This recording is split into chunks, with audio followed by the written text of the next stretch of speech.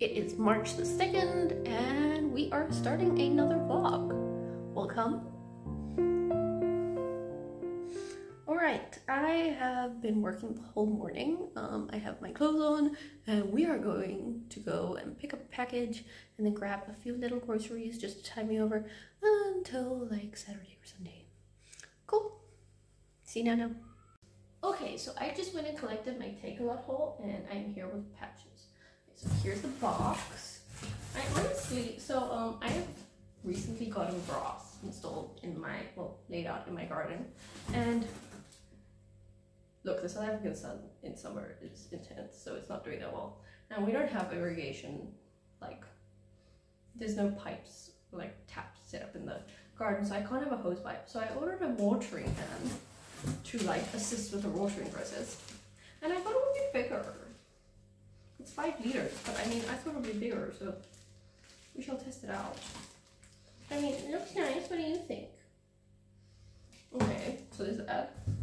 Then I just put sunscreen, and part of me wants to keep it for myself, but then another part of me is like, I don't think my sister has sunscreen, so I'm gonna give this to her. Okay, and then I ordered 2 new books. So Weapons of Math Destruction. Basically how big data increases inequality and threatens democracy. So I'm quite excited about that one. And then I also ordered Calling Bullshit, the Art of Data Skepticism. Well, the Art of Skepticism in a Data-Driven World. So I'm quite excited for that. And lastly, oh, and it came in a little baggie that we can read. That's nice. That's very nice of them. Okay, and then lastly, I just ordered Patch's new dog food because you always need more pellets, huh? Can't survive on meat alone. No, not that luxurious. Not that luxurious. Okay. Well, let's get back to work. Yeah, you can take the photo. Relates to all my previous non-relations from my childhood and. Okay, so today I wanted to talk about running a book club and a data science club in Cape Town. So I run Town Bookology and Cape Town Data Dragons. Well, just the Data Dragons really. And I run them both via Meetup, which is a paid platform, where basically I pay to run these 2 organizations, and then I have them on a monthly or bi-weekly occurrence depending on the group.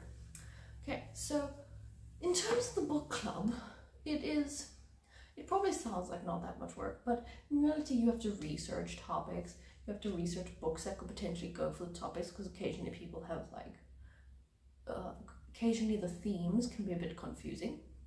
And in terms of the themes, each month obviously has to be different. And when you are choosing one, for example, this past month's one was love and what is love and the pursuit, the reality or the meaning of it.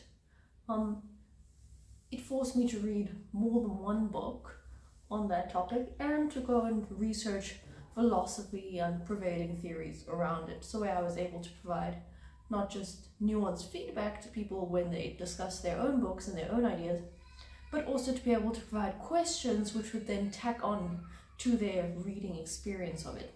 So there's that as a nutshell. And then add to that, you also have to keep track of everyone who is going, organize the venue, which is normally a coffee shop or a restaurant, occasionally a wine farm, and then book the table, go there, make sure that you are early, reply to messages for people who are late or who decide to not come, and then collect fees.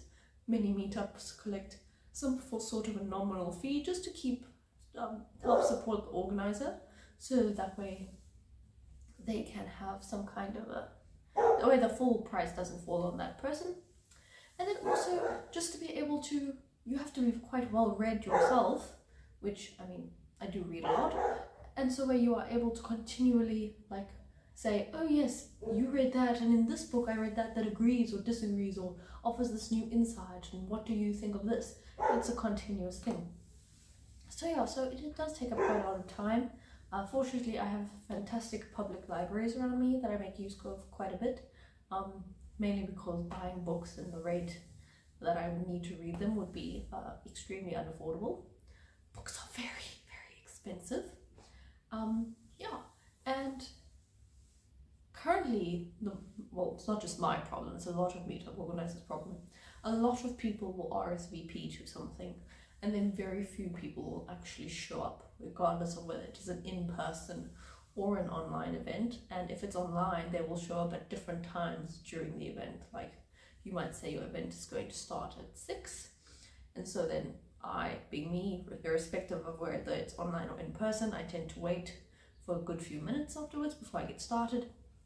And some people will show up at 6, some people will show up at like 6:15, some will show up at 6:30, and then some will show up like halfway through the thing. So if it was going to end at 7:45, they'll show up at like 7 o'clock, which is not ideal. So that is an added piece of stress for all of the various organizers. But of course, that is part of managing a group. Yeah, so that's just there. And the reason, so as I've mentioned, I do themes. I chose to go with the thing of themes instead of specific books, because with a specific book, obviously you have to go and procure that book yourself. And by doing a theme instead of a specific book, you not only have a wider range of books and authors' opinions and views on that specific topic, but you also have the opportunity to hear about books that you might otherwise never have read. Like, I'm not a huge fiction person, but I'm always interested to hear what people have picked up in from fictional categories that align to the theme. And I always enjoy hearing like the different authors' opinions or views on it. Yeah, and there are authors that I would never have picked up that I have found to be very interesting. So yeah, so just to round it out, I shall show you what I picked up today from the library. So this is my library haul for today, and obviously I had to go and donate some books as well. So I am going through a bit of a hard time emotionally. So I got this Alain de Botton, The Constellations of Philosophy, because I imagine that the philosophers have something to say on everything. And it should prove quite interesting. And then I saw this recommended for my next month's theme, which is It's a Bit More Complicated Than That by Ben Goldacre. And he's basically gone and written, like, debunked a lot of the science around medicine and just science in general, that will rather debunk the news reports on it or the conspiracy theories online. So that will be quite interesting to read.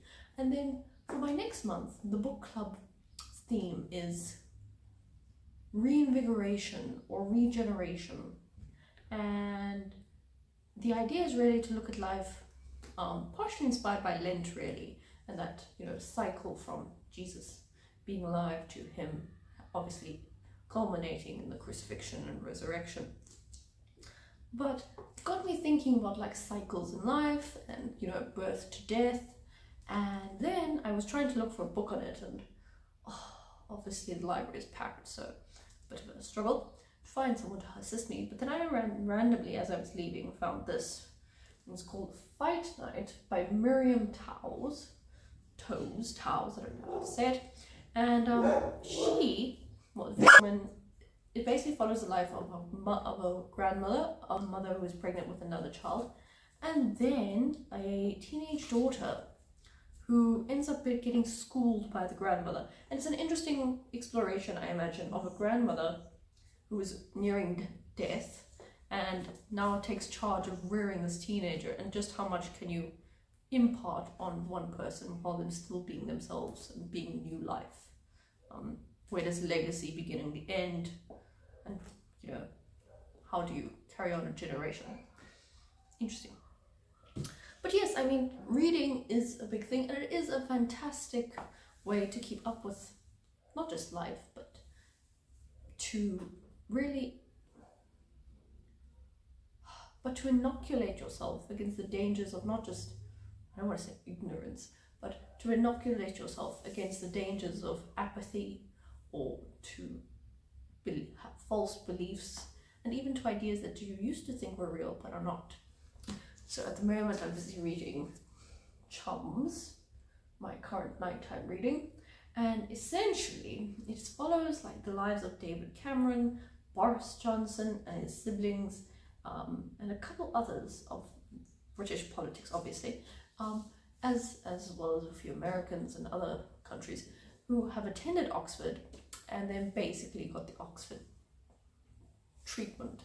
But it's not just the ones, it's a very small part of Oxford, obviously. It's the ones who came from already well-to-do schools such as Eton. And yeah, it's quite enlightening. Do I recommend running a book club? Yes and no. I have met people who I think, I don't know how else I would have met such delightful characters. I've met psychiatrists and research scientists and, you know, international students from universities I'm not attending. I've met divorcees, I've met social media strategists, you name it, so many different types of people. I've met people who are now becoming grandparents for the first time in their life, just like it's, as well as people who are just starting their career in a new city. It's quite a diverse array and very much an intellectual crowd. I have found them in my daily life. I'm normally surrounded by people who will give me Netflix recommendations, but not really book recommendations, so it's nice to be able to talk about books. Bookshops normally have people in them, but you're not normally going to talk to them, so it's been quite lovely to have that experience. And yeah, it's been really nice to be able to share these things and to be able to discuss, you know, new ideas, more difficult topics, and to embrace these items. And just also to interact with people from wide varieties of life and from other viewpoints. I've often been challenged, and in the beginning it felt quite intimidating, I won't lie, because I had people who were much older than me attending, or people who were much more educated. Quite a few of the people have had masters or even postgraduate, or even PhDs, and then others were, you know, had a lifetime's worth of reading behind them, or were just very successful at speaking on their ideas. And these are things that I have been working on. Obviously, I'm busy with my postgraduate studies, but these are just things that I'm continually impressed by with the way they conduct themselves and carry themselves, and I hope that some of it is rubbing off, but one never knows. But yeah, it's just been there. I think the only difficult thing has been the attendance, and trying to keep a cheery face even when it is upsetting to the other members of the group when they see that so many people have RSVP'd yes and then they have not shown up. But yeah, thank you so much for watching, and I will see you at the end of the week for a video